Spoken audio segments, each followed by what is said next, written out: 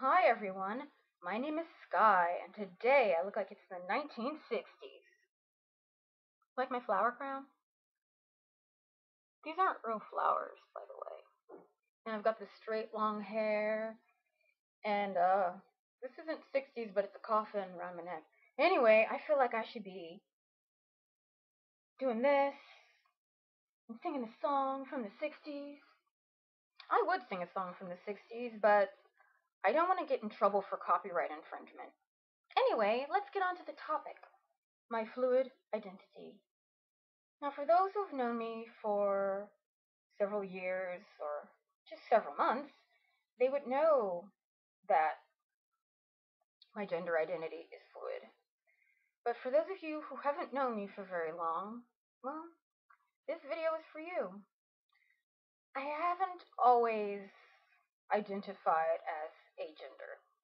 When I came out of the closet in 2010, I came out as a trans man, and that has fluctuated over the past 4 years. I couldn't even give you an accurate chronology of how many times it's fluctuated from trans man to agender to genderless. It's happened so many times that I don't even remember how many times it's happened.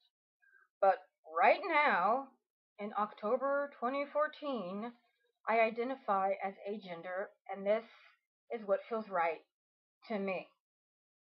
For some people, their gender identity is fluid.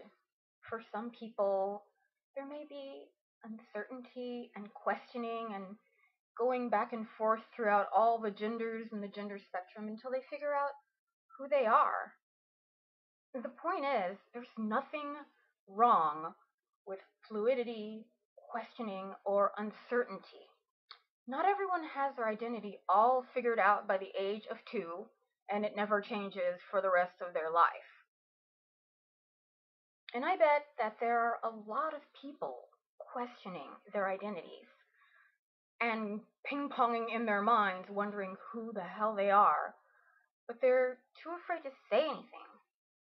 Well, I'm not too afraid to say anything. I'm not too afraid to say that it hasn't always been agender. And to me, there is no shame in not having yourself all figured out. And if a person goes from genderless to neutois to trans man to trans woman, there's no one that should give you a hard time for your fluidity.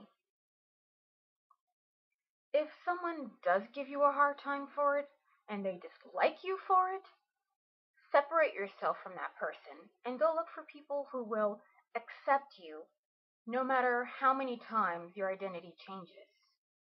That's my message for everyone today.